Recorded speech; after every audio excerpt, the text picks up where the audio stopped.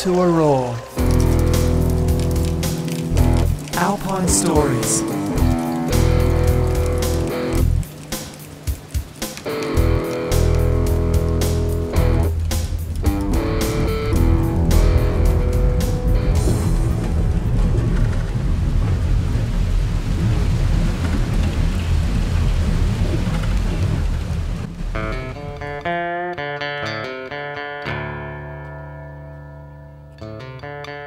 Well, July 14, 1914 was really cold. The ground, and especially the mountains up here, were thick with snow.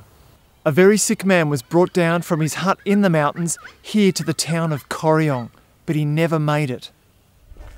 And here he rests in the Corryong cemetery. It's time to put aside the myths and put aside the legends. It's time for some groundbreaking and probably definitive journalism. Let's don the hat and ask Corryong the question, was Jack the man? As soon as you arrive in Corryong, the claims that you're in Man from Snowy River country are everywhere. I arrived a bit of a sceptic, knowing that it's not documented that Banjo Patterson claimed Jack Riley as the man. On the contrary, there's anecdotal evidence Banjo told friends that the man was no one specific person. The town hosts the Man from Snowy River Bush Festival each year, and it kicks off with Riley's Ride, coordinated by Natalie Moat. The whole thing is that we're following the route of Jack Riley's last ride. He was a very sick and dying old man, and a group of fellas were seeking to bring him back to Corryong for medical attention, and he actually passed away en route. And so we follow in those footsteps, and it leads into the festival here. For me, he's one of those people that lived a life and was probably the sort of character that we all love to dream about. You know, that being self-sufficient to a degree and living that isolation, not having to put up with people when you didn't want to, and being able to get out in all that magnificent country with your horse. It is a dream come true. Did Banjo Patterson know Jack Riley? Banjo Patterson was good friends with Walter Mitchell, and Walter Mitchell owned Bringabrong Station in 1890, early 1890. Walter Mitchell took Banjo up to visit Jack at Tom Grogan. They stayed with Jack, and then Jack took them. He guided them up Kosciuszko to the South Ram's Head, through the Cascade country, the Pilot, back to Grogan. And Banjo Patterson penned the poem shortly after that.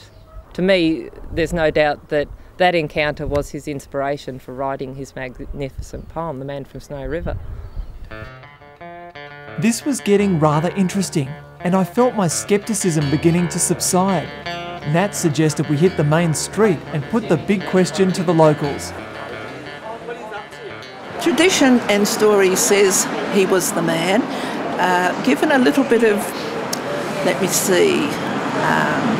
storyteller's licence, he could have been the man. You've got to have somebody that you can refer to, and I think he's as good as anybody, so why not? I think he was an inspiration for the man. Main inspiration. I reckon he was. He was the man, yes, I have. I've listened, read, sung every one of Banjo Patterson's poems, and he was the man. What are you making news about? Oh, Richard's trying to find out a bit more about Jack Riley. Oh, yeah. And the whole thing. Now, don't run off, Jack. Was Jack the man? Well, as old Tom Mitchell said, if he wasn't, it makes a good story. It does bear for a bit of research, though. It really does. And it's interesting because you find out lots and lots of other things as you go looking for the story about Jack Riley, the man from Snowy River. The local baker gave me a copy of Jack's obituary, an enormous write-up from 1914. And one teenager even said Jack's grave offers believers a mystical experience. You know, it's supposed to glow in the dark. Dark moonlight. What happens? It's supposed to glow in the dark, isn't it? On a full moon. Is that right? And have you been up there? Yes. I was getting closer to Jack by the minute. and jumped at the chance to meet cattlemen Tom Lebner and Keith Whitshead. Tom's grandmother even knew the man himself. Every so often Jack Riley would ride down from the mountains into Corryong to get his supplies, and he used to stop at Hickey's house overnight on the way through and have no doubt a drink of something with Mr Hickey.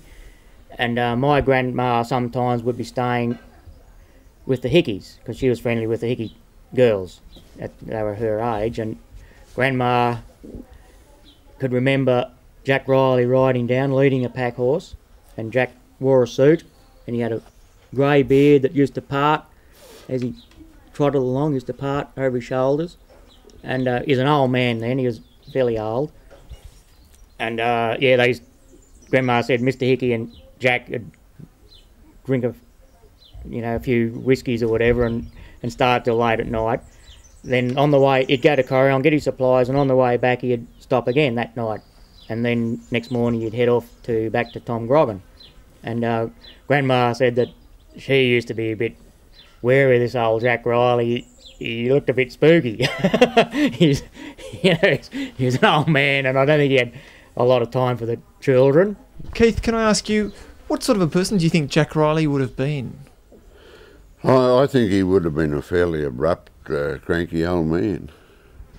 I think, as Tom said, that he didn't have much time for the kids. I think that would be right. And what would Jack Riley think of all the fuss that's made about him now and the status that he holds in Corryong? I think he would be very honoured by it, but would, by the same token, would be very sceptical about it, I think. Tom's dad, Len Lebner, a retired cattle farmer, volunteers at the Man from Snowy River Museum, which houses Jack Riley's saddlebags and pocket watch. Len has no doubt that Jack was the man. I mean, what started him going? What inspired Banjo Patterson to write this poem? If he, didn't interview people. He actually interviewed Jack, just like you're interviewing me now. You can be sure he was picking Jack's brains as hard as he could go. Here, have another whiskey, lad. You can be sure of that, I feel. So what have we got here? Jack Riley's watch. See on the right of the bell there? That's his pocket watch.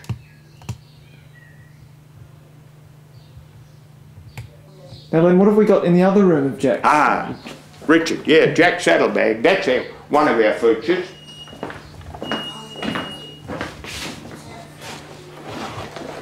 There it is. It was getting a bit ragged. I stitched it up. Did you? When we got it, yes. But yeah, they're Jack Riley's saddlebags.